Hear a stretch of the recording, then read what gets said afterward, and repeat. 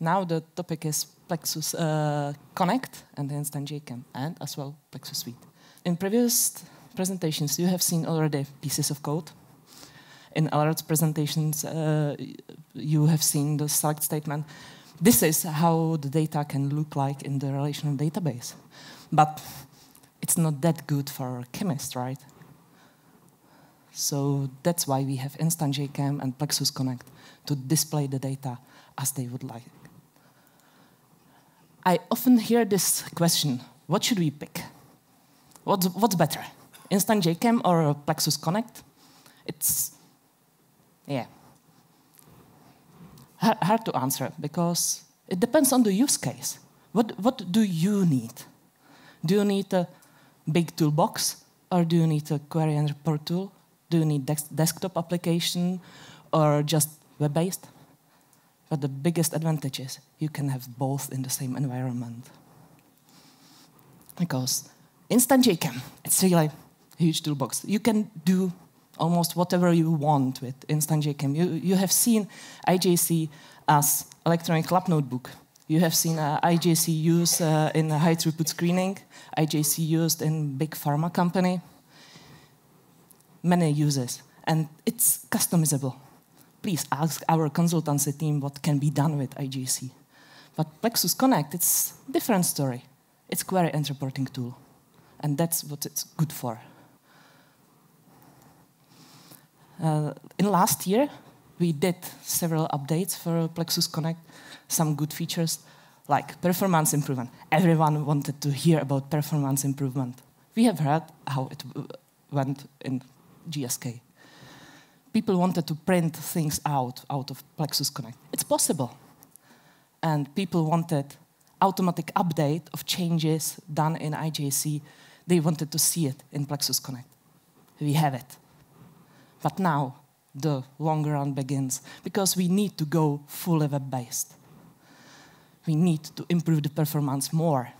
And we are listening to the users. We know what the trouble is, for example, during querying, so we are improving the usability. Less clicks for you. And the focus is as well on integration with other parts of the Plexus suite. Because Plexus Connect is the query and reporting tool, but still it's just one single piece of the Plexus suite. And there are many of them. And if they are combined, they should give the scientist what they need in one single place. And with this, I would like to pass the word to Roland. I hope you still like to see him. Most of you will have seen this, right? I think in English it's called a magic cube. Wendy, correct me if I'm wrong. More often we refer to the Rubik's Cube. And the Rubik's Cube is something that you can think of as a solution. Now that might not be very intuitive because when most people see such a Rubik's Cube, they say, well, it's a riddle itself, and the actual solution to it is, well, you make sure that all the colors are arranged appropriately on this Rubik's Cube. Did you actually know that the Rubik's Cube was invented in Hungary? Did you also know what the Rubik's Cube original intention was? It was meant as a teaching tool for, well, explaining geometric phenomenons and topology. It wasn't meant as a game, it wasn't meant as a riddle, that's just how it turned out later on. Do you know that it has, I'm not sure if I can even pronounce that number, I think it's a pentillion. It has an enormous amount of different combinations that make up the individual sides of this cube if you just start to play with it. And as a matter of fact, you can think of it like, what is this cube actually made of? Well, you have a couple of corner pieces, a couple of edges, a couple of center pieces, and in the middle, there's something that binds these things all together. When we talk about what ChemAxon provides traditionally, it's something that can be referred as like toolkits, chemistry toolkits, data toolkits, some applications. And we've seen throughout these 2 days a number of examples like how these applications then actually get combined in order to enable people to follow through specific workflows that support their R&D projects. So we've heard this around compound registration that gets combined with D360, and there's also an inventory kind of sitting inside of this.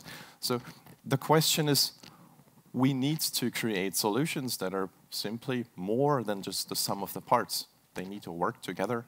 They need to be seamlessly integrated in order to offer the best of all of these individual tools. When Stephen was asking, where do we see the future, then we see that we have to answer this kind of challenge of where people have a large amount of budget spent on the integration of things. Also, Joe from Accenture mentioned that there's an enormous budget spent in just trying to create an ecosystem where applications fit in. This is one of the particular strengths, though. We have toolkits that we know of how they are used in such integrated solutions. And I still believe that we are on the right path in order to provide, well, the individual mosaic stones into other people's applications and other people's solutions, as well as following our own path in order to provide well-integrated solutions of tools that provide ready workflows made up from ChemAxon tools. Let's talk a bit about user expectations once more. And that's quite an interesting thing. As I've said, this wasn't meant as a riddle. And for some people, you just give it in and say, what do you expect this to do for you? And they say, well, I don't like the color of it. I'd like to have it look differently. Some people might also say, that's a bit tiny. Maybe I'd like to scale that a little bit. Some people say, I might want to have a look inside and maybe actually do something completely different with it. That's well possible. Let's talk about, well, you probably know it. You take this, you make a few turns and twists, and then you arrive at a state where it will take you a couple of months of study in order to revert it to its original state. There is actually a robot that does that for you. It's called CubeStormer 3. It can solve a Rubik's Cube in about 3 seconds. It uses a cell phone with a camera for state identification. All the calculations are done on the smartphone, and then it just solves it. What I'm taking kind of away from this is that we have to work very, very closely with our users in order to identify what is the actual problem that we want to solve, and then work on implementing it in the right way. And that brings us back to where Karla actually left off, saying that now we have Instant Shaker, we have Plexus Connect, we have compound registration, we have the ability to kind of perform assay data management. And these three combined make up a solution. Yet we still can answer the question, how is this going to be delivered to the customer? Well, we're going away from these kind of pure desktop-based applications where you run into version hell simply because they're all bound to different contexts, and you have to make a certain effort in order to make sure all of the versions are in sync. That is something that you don't typically think of when you take your smartphone out of your pocket, right? There is an app store. On the app store, there are a couple of applications installed on your phone.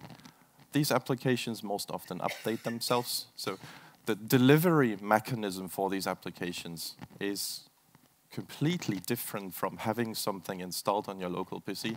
And as soon as that happens, you are the one responsible for maintaining it forever. So we are bundling these things with Synergy, something that I have introduced last year at the UGM. And Wendy asked that critical questions like, isn't that a bit too ambitious for you guys? I said, well, I don't know, but let's figure it out. Well, the answer that I can give this year is that we're actually delivering applications using the Synergy platform to customers already. We are working, however, still on the integration of these tools in order to ensure that we have a seamless experience. Our vision remains the same. That we want to go from end to end, from the ideation and design through to the data capture, the actual research data management standardization, and finally go through the cycle of analyzing what you've got and reporting on it rinse and repeat. And with this, I'd like to conclude and thank you for the last time for your attention.